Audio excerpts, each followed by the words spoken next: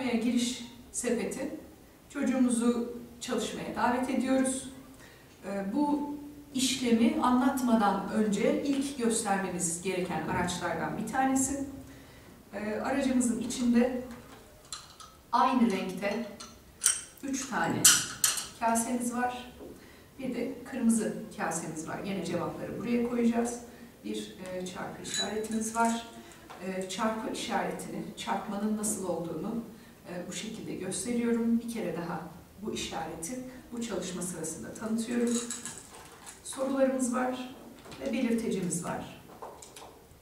Montessori'de çarpma soruları sarı renkle belirtiliyor.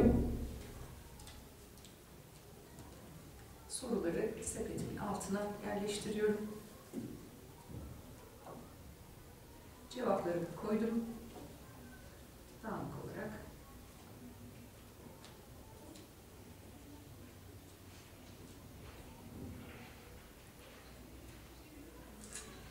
Belirtecimi aldım.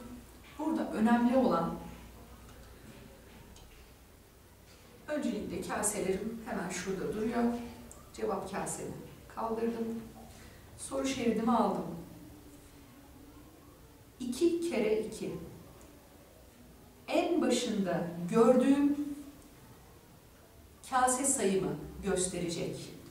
2 tane ikilik alacağım. 2 kere 2. 2 çarpı 2. Tekrar söylüyorum. Özellikle de 2 kere 2, 2 tane 2'nin üstünde duruyor.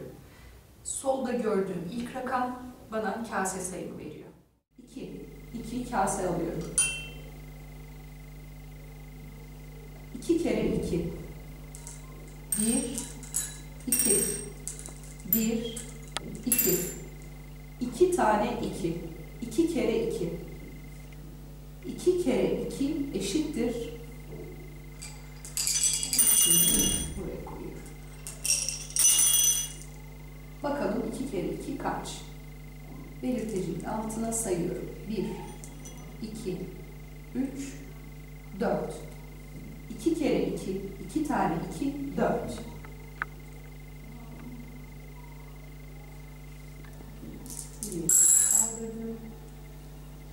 Kaldırdım. Sorumu kaldırınca bunları da mutlaka kaldırıyorum. Bir sonraki soruyu alıyorum. 3 kere 2. 3 tane kasem var. 1, 2, 3. 3 çarpı 2. 3 kere 2. 1, 2.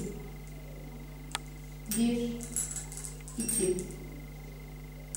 1, 2 eşittir. Hepsini burada toplayalım.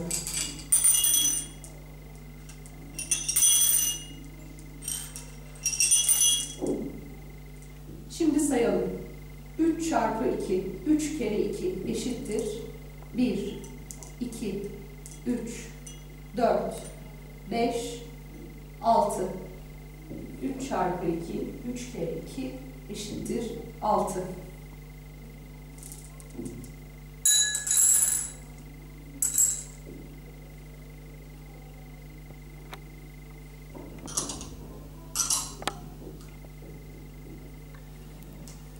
Çarpı 1. 3 tane kasem var. 3 kere 1. 3 çarpı 1. 1 eşittir. Hepsini buraya koyalım.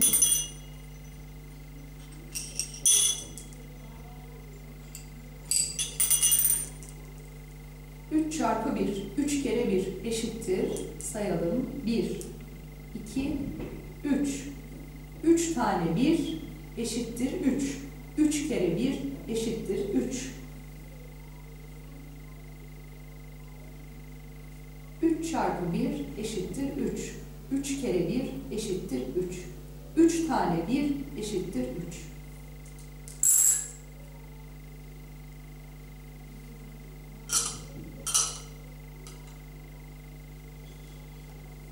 2 çarpı 1 eşittir 2. 2 tane kasem var. 2 kere 1, 2 çarpı 1, 1. 1, 2 çarpı 1 eşittir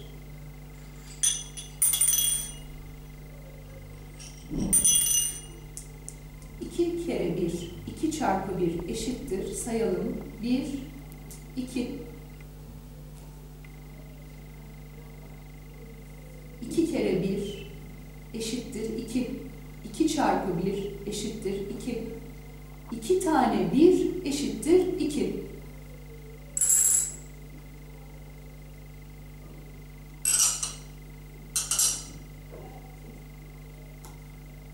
3 çarpı 3. 3 kasen var.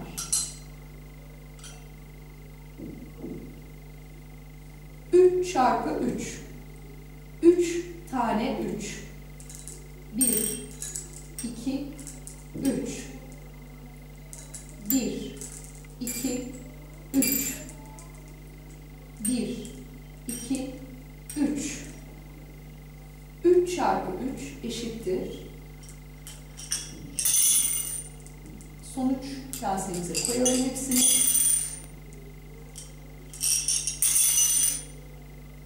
3 çarpı 3 eşittir. 3 kere 3 eşittir. Sayalım. 1, 2, 3, 4, 5, 6, 7, 8, 9.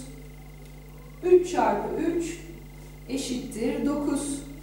3 kere 3 eşittir 9. 3 tane 3 eşittir 9.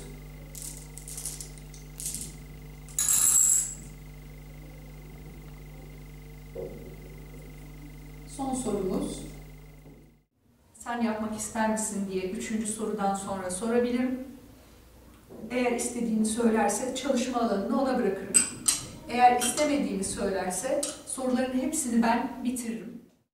2 çarpı 3, 2 kere 3, 2 tane 3, 2 kasem var. 2 tane 3, 1, 2, 3, 1, 2, 3.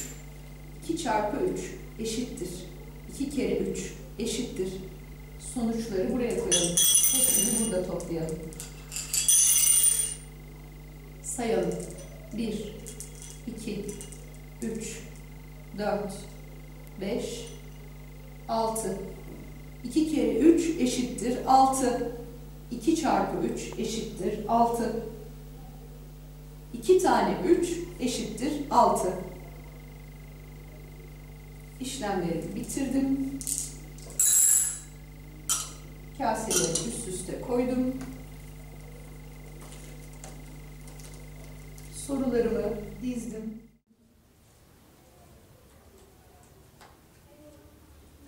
Cevaplarını karışık bir biçimde altına yerleştirdim. Ve çalışmak ister misin diye çocuğuma soruyorum. Eğer çalışmak istediğini söylerse çalışma alanını ona bırakıyorum. İstemediğini söylerse bütün araçlarımızı onunla beraber topluyoruz. Ve araçlarımızı sınıftaki yerine götürüp koyuyoruz. Çalışmamızı böyle tamamlıyoruz.